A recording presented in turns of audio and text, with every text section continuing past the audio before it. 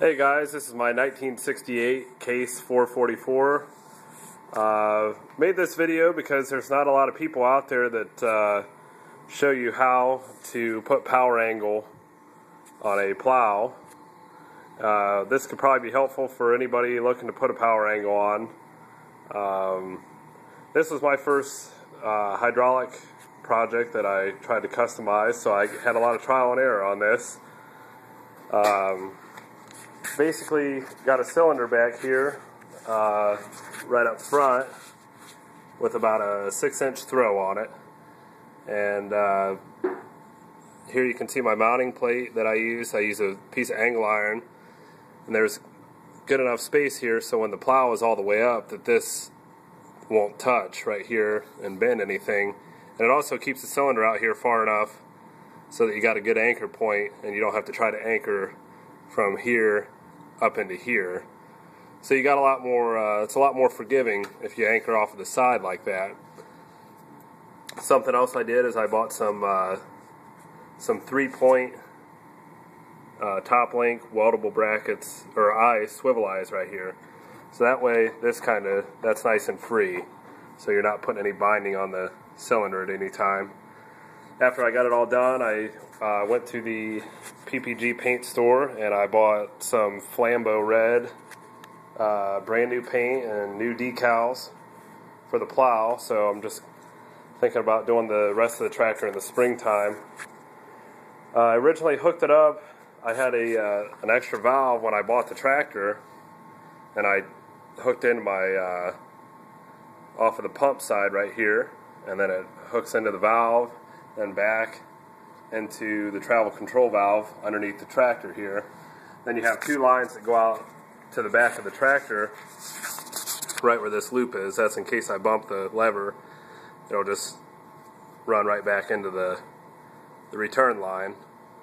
But yeah, I ran my lines out here at first all the way up to the front of the tractor to the cylinder here, and it slammed the cylinder. The cylinder was way too fast, and I put smaller orifices in it, but it just bogged the pump down way too much, and I don't want to risk splitting that pump and breaking that. So I'll show you when I get to the other side of the tractor what I did to fix that. I also have the Case 50-pound weights and the tire chains, and the rear tires are filled with 12 gallons of windshield washer fluid. So I'm looking at about probably around 200 pounds of weight before I even sit on it. Here's what I did here on this side. I just added another hydraulic valve, and I bought that valve on eBay on a Case salvage site, and that's the same valve that's used here for the deck lift. So let me see if I can find a flashlight here. Maybe I can get a little better view of that for you. You can see right there, I left that's factory. That's for the deck lift, or the plow lift.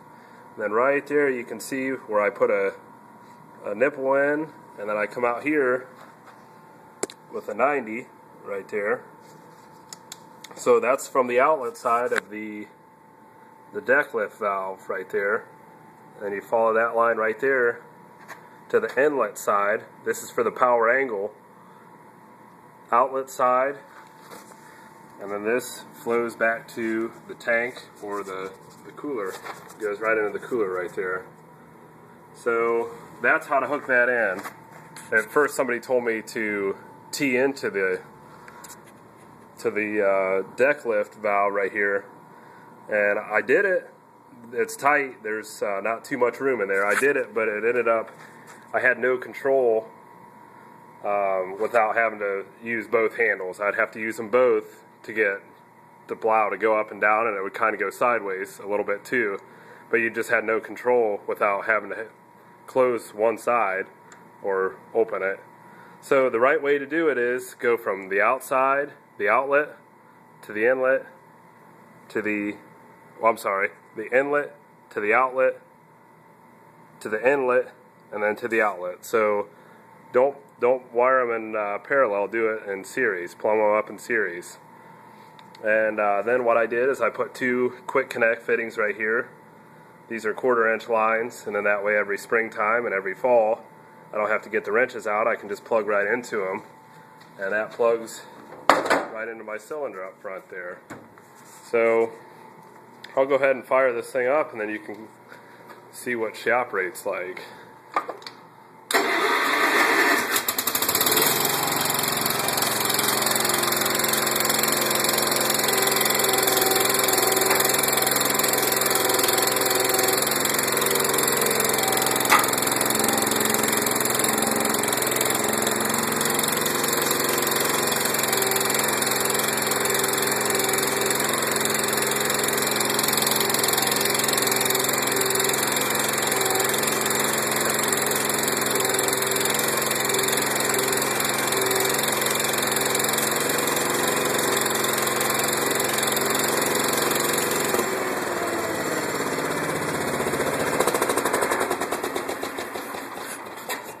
That is my Case 444 with a 54-inch blade, and she's ready to plow snow.